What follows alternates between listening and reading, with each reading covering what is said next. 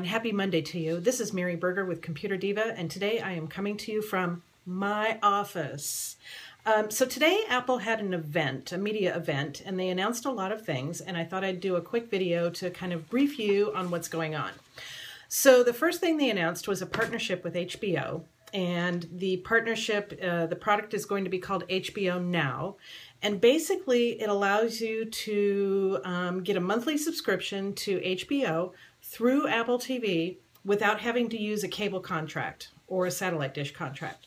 So the really cool thing about this is it's going to be one of the first steps in allowing us to kind of disconnect ourselves from the Comcasts, the CenturyLinks, the DirecTVs, all of those people in the world. Will be able to disconnect from them shortly. So if you want that, they're releasing this product in this partnership in April. It's going to cost you $14.99 a month to subscribe, and the first month is free. The other thing they announced was the pricing for the Apple TV. Traditionally, it's been $99. That price is now dropping to $69. Apple is trying their best to get you into an Apple TV and get those HBO subscriptions going. So the next thing they're announcing is the Research Kit. It's a framework of software specifically made for medical research. It will basically allow the masses to participate in specific medical research using their iPhones and their iPads. The 5 apps that will come bundled with medical research will be apps for Parkinson's disease, glucose, cardiovascular disease, asthma, and breast cancer. They really didn't say a whole lot about this, but it sounds intriguing, and I think it could be kind of interesting. So we'll just have to keep an eye on this and see how it plays out. The next thing they announced was a new MacBook. If you know anything about Apple and their MacBooks, you know that back in, I believe it was 2011, Apple discontinued the MacBook. They had their MacBook Air line of laptops and the MacBook Pro, and they dropped the MacBook altogether, of course, right after I bought one. So they are now announcing a new MacBook. I'm going to read the specs here.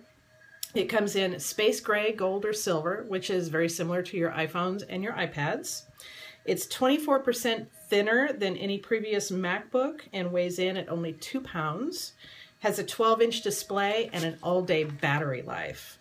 Starting price for these are $1,299. It has a 1.1 gigahertz dual-core Intel M processor, Intel HD graphics, 8 gigs of memory, and a 256 solid-state drive. This will ship on April 10th if you want to order one. If you want a slightly faster processor and double the storage on the SSD drive, you can get them for $15.99. Oh, and did I mention they also have the Retina display, which is really, really cool. So the next thing they talked about was the Apple Watch. We all knew it was coming. They announced that last fall, I think September to be exact. And they are now announcing the different brands or flavors of the Apple Watch, the pricing, and the release date. So they have 3 different flavors. First off, there's the Apple Watch Sport. It's manufactured in aluminum and comes with various different types of bands. That starts at $349 for a 38 millimeter watch and $399 for the 42 millimeter watch. Their next line is the Apple Watch Collection, which is manufactured in steel and is basically the same exact thing as the Apple Watch Sport, but the materials are a little bit stronger. It's steel as opposed to aluminum. And they start at $549 or $599, depending on the thickness. And you also have a large variety of bands that you can order with these that will bring the price up to either $1,049 or $1,099. So a lot of choices there. And then they announced the Apple Watch Edition, which is 18 karat gold, 18 karat solid gold, and starts at $10,000. I think I'll order 5 or 6 and give some to my favorite clients. Just kidding. So anyway, those are available on April 24th with previews and pre-orders starting on April 10th. Oh, and also iOS 8.2 is now available for download onto your iPhones and iPads. If you have an iPhone 4S or older, I would recommend not loading iOS 8.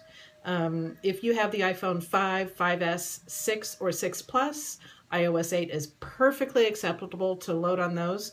And the reason I say this is I have an iPhone 4S that I recently stopped using. I put iOS 8 on it, and it runs really slow. So right now it's being used as a glorified iPod, so to speak. So there you have it. That's the scoop from Apple today. And if you have any questions, you know where to reach me, Mary at ComputerDiva.biz. Have a great day, everyone. Bye.